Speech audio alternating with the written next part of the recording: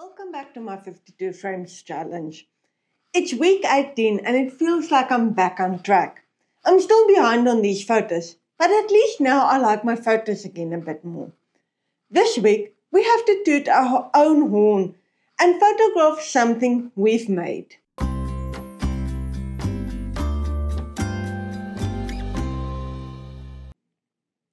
For those who didn't see my previous video, I've recently relaunched our travel blog, Wandering Wolves.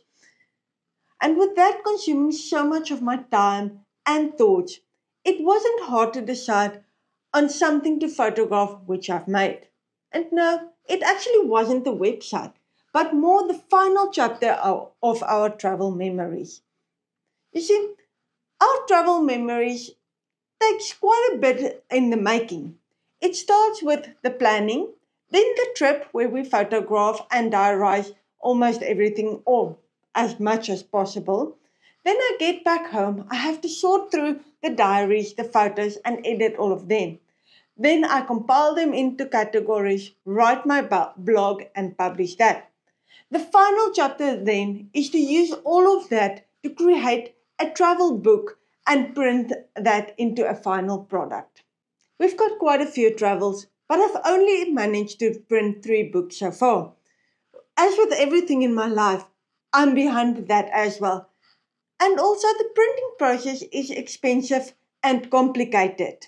My Zanzibar book, although still not perfect, was my favorite and the closest to perfect I've got thus far. Thus I decided to photograph that with an island vibe to it.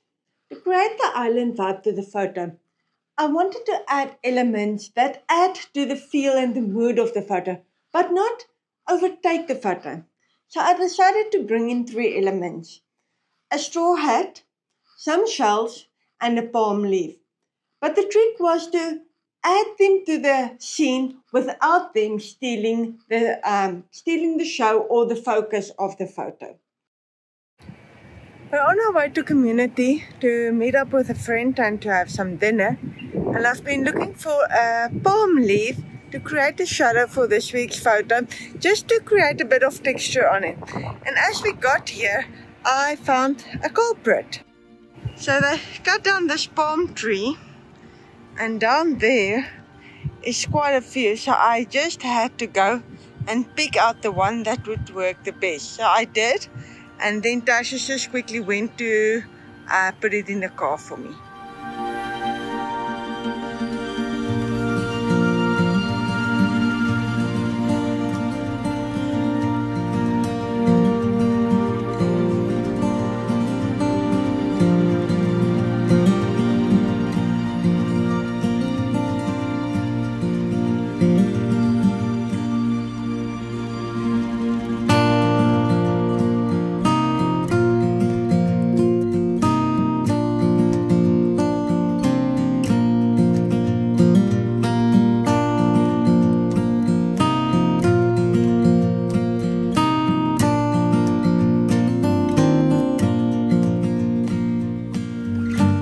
I have gone ahead and placed a few objects at different levels to get different kinds of blurriness, because I want the focus to be on the book itself, but the palm tree and the hat and the shells just add a bit of texture and interest to add to the mood of the photo.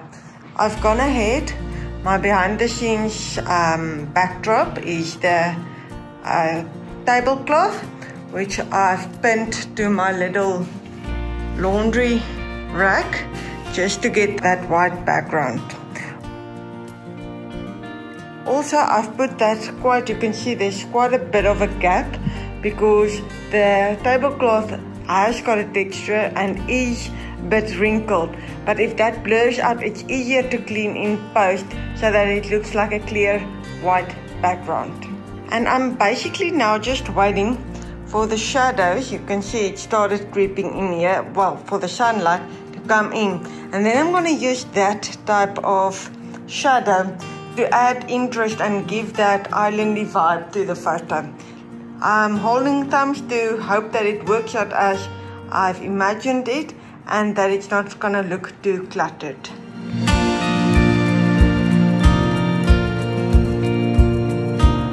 The other thing is I wanted to keep it on the wooden coffee table. I like the color and the texture and contrast it gives against the light shells, hat and background. The only problem is because of its surfboard shape, from a lower angle, I'm going to try and see if I can get it like that, it adds a bit of wonkiness, and the sides there and there I've got a bit of a problem.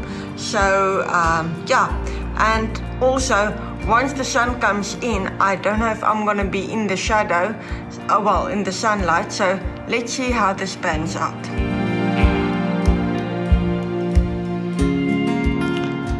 Okay, so it took me a while, but I think I've managed my composition. If you look at it from the side, you can see there's quite a bit of gaps in between the, well, that's fairly close, and then there's quite a big gap, and then the same as these, you can see they're not on the same plane, hoping for different depths of field. I'm gonna shoot at f4 to start with, to try and focus on the book, but still get some, and then try to get the other details out of focus, but just add to the story. Now I am just waiting for the sun to get in properly, and hopefully my camera's shadow won't bust the planned photo, and I can only use the palm tree. Because I'm waiting there for the sun, you can see it has started creeping up. I have taken a few with my branch lying next to me. Oops. Like that. You can see I can make the shadows and manipulate it. So yeah, I'm just waiting. Preferably I would like the background lit as well. I had to move the table a little bit to this side because there is a shadow, you can see run down there, that was running over my book, so I just had to move it a little bit so that was out of the way.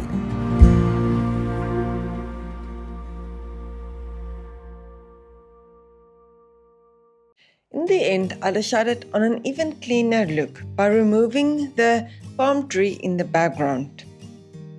I was also careful at how I used the shadow so that the title of the book was mostly in the sun and only framed by the leaves' shadows. Let's have a quick look at the 3 areas I would like to focus on during this edit. The first is to correct the book's perspective to the composition. Secondly, I would like to create a soft and bright island vibe with some color tinting. And lastly is shadow fixing, and there's quite a few. The one is I would like to brighten up the book spine, the dark piece behind the book, which was my door's frame, and then lastly the brownish color cast on the right hand side. I think there might have been a bit of the palm leaf in front of my lens creating that color.